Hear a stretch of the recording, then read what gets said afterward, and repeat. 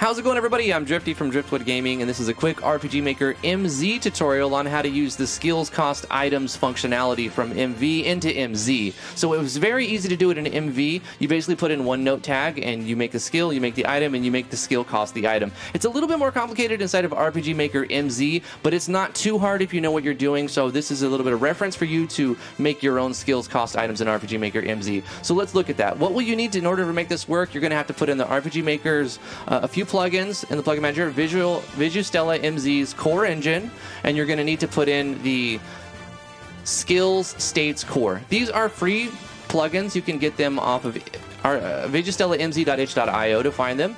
And once you got them installed here, you put them in your, actually I should probably go in here, game open folder. They're going to be put inside the JS plugins folder right there.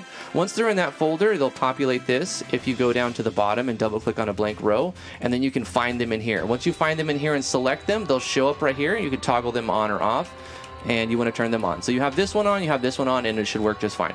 Once you've got that, you're going to double click on this one, and you're going to go into the skill cost types. Inside of here, you're going to see 5 things. You're going to see HP, MP, TP, Gold, and Potion. What we're going to do is add another type, and we're going to change the potion type to be the new potion, the new type that you want to add. So let's think of something that we're going to have to use. Let's make a new item called rations, and you're going to use rations to do a specific type of restorative move, and you want that skill to require TP or whatever else you need to require, but you want to make sure that it consumes an item. So in order to do that, what you're going to do is you're going to right click on the potions row, and you're going to copy that, and then you're going to paste in here. Okay, we're going to come back to this, but we need to go into the database and make our item that we want our skill to consume. So let's go ahead and do that. Hit OK, hit OK, hit OK. Open up your database with this cogwheel thing. Go into the items and go down to another free spot and type in the name of the item that you want to use. For the sake of, to make this brief, I'm going to copy paste one I already have. I'm going to call it rations, give it whatever icon you want, and you can give it a description. Use this with a skill to use your skills. That's pretty redundant, but it's fine. Make this not consumable. It has no occasion. It doesn't need a scope. It's a regular item. Give it whatever price you want. You're going to give it a type.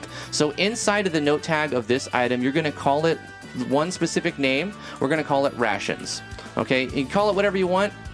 You don't have to keep these the same name, but if you want to make it simple, you could call this type the same as this. But if you have multiple skill types, you can add multiple items that are all of the same type, and it will use one or the other of them. We're going to make it very simple, one item for one type. This is so that it's foolproof. And we'll call it rations, and we'll give it the type of rations. We're going to hit OK, apply that OK. And once we've got that, we're going to need a skill as well. So our skill, I'm going to copy this one that I've got over here and go over it. We're going to make a skill called heal. Let's say eat food. In order to eat food, we're gonna need it to require those rations. So what we're going to do is have it whatever description you want, icon you want. It's up to you. If you want it to cost MP or TP, you can make that cost TP. We'll make it cost 10 right here. Put it in whatever skill type you want. Give it the animation that you want. It's all arbitrary. You can do a much better job than I've got put in here.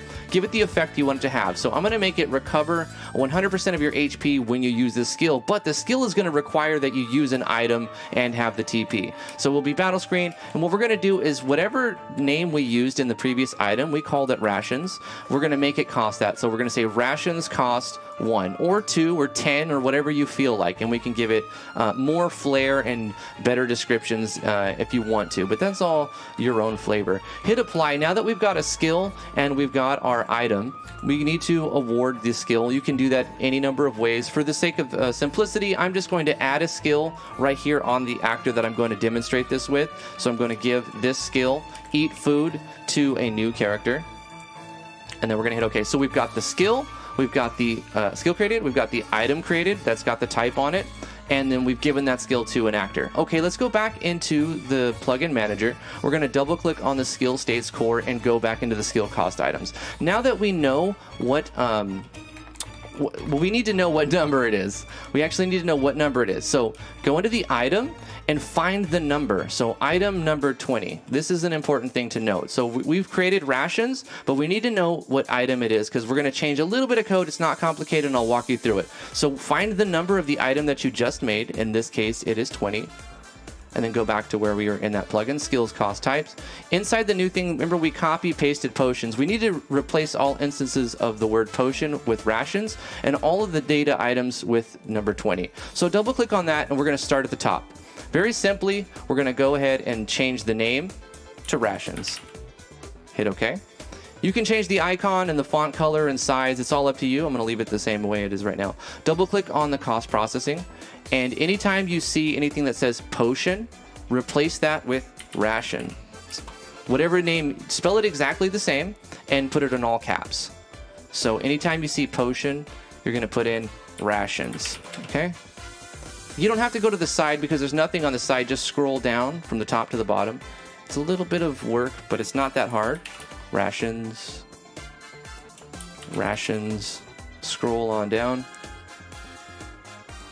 rations. We're going to just continue to do this for all the instances of potions. Hit OK. Go to the next one.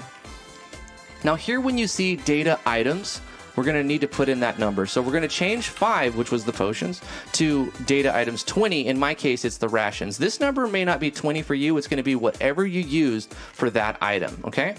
So scroll on down, and that's all you need to do. We're going to be changing all data items from whatever number it says, which would be 5, to 20 in my case, and it would be a different number in your case. So change it to your number, the item you're trying to add. We're also checking for any instances of the word potions or potion, and we're going to change those to the name that we called the type. This is 20.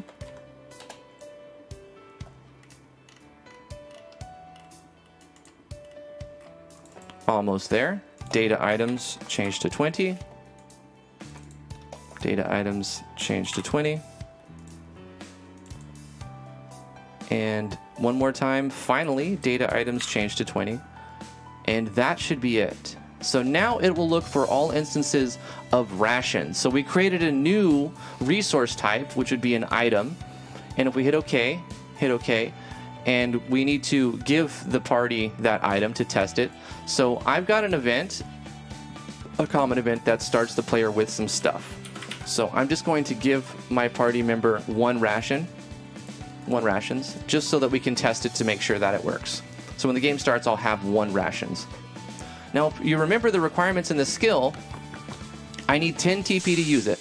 So we have to have 2 requirements in order to use our skill rations. We have to have at least 10 TP, and we have to have one of the rations in our inventory. Now, if we go to the items, we won't see rations because we made it a not consumable with no scope, and it's never really usable. So if you don't use it in battle or on the screen, it won't show up. But we'll go here and we'll see that we have eat food, which uses the supplies in combat to heal us. We can't do it because we don't have TP. We do have an item, but we don't have TP. So I'm going to guard, and that'll give us 10 TP. And then if we go back to here, you can see that we have eat food because we have 1 supply and we have 10 TP. So we're going to use that, and it'll restore our health back up, and then we'll try to see if we can use it again. Well, we don't have 10 TP, so let's get that 10 TP. Can we use it again? No, we can't use it again because we don't have another item. So that's it. That sums up the entire tutorial. Hopefully you guys found this helpful, informative, or useful in some way. It was a lot easier to do this inside of RPG Maker MV, but you can see it's still not too complicated inside of RPG Maker MZ. That's about it for this tutorial. Thank you guys for watching. Give it a thumbs up, like, favorite, share, subscribe to the YouTube channel. We have a Patreon. Also, come join us in Discord. We are an official Discord partner. Love you guys very much. We'll see you in the next one. Bye-bye.